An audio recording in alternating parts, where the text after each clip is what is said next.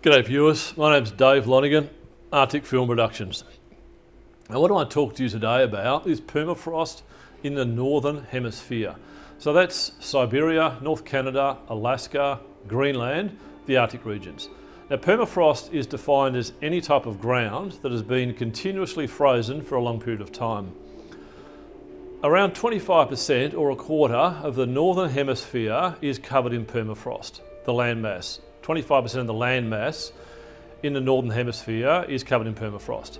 Now in its normal frozen state, the decomposition of organic materials within those soils is held. So the carbon monoxide, the methane gas, it stays in the ground as long as the ground's frozen. Now you've got an increase in air temperatures in these areas, Siberia, Canada, Greenland and Alaska. The air temperature is increasing. The sea temperature is also increasing. Now that is speeding up the thaw of the permafrost, which is releasing more methane gas into the air. Now methane is 83 times more potent at capturing heat than CO2. So as the permafrost melts, methane goes up in the air.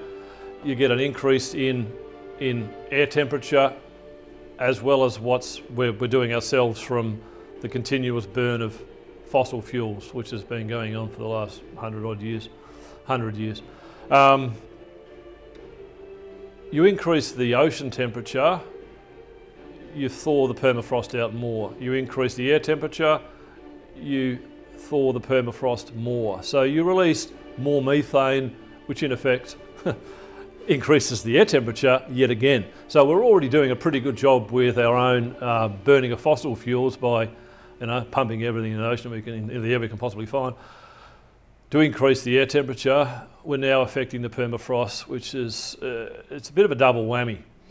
Now the melt rate at which the Arctic, this is another topic and I'll get onto this later, the Arctic sea ice is melting at such an alarming rate that they believe in 15 to 20 years there'll be no sea ice through the Arctic during the summer months. So what does that mean? Well, you're going to allow more ultraviolet rays into the atmosphere from the sun through the summer months than we were previously getting, because white reflects the ocean, doesn't it? It just sucks up more heat. Air temperature increases, the sea temperature increases, you get more permafrost melting, and on it goes. Now, the humans did a pretty good job combined of combating COVID. We need to take the same stance on the increasing ocean temperatures and sea temperatures. We've only got one planet, just the one.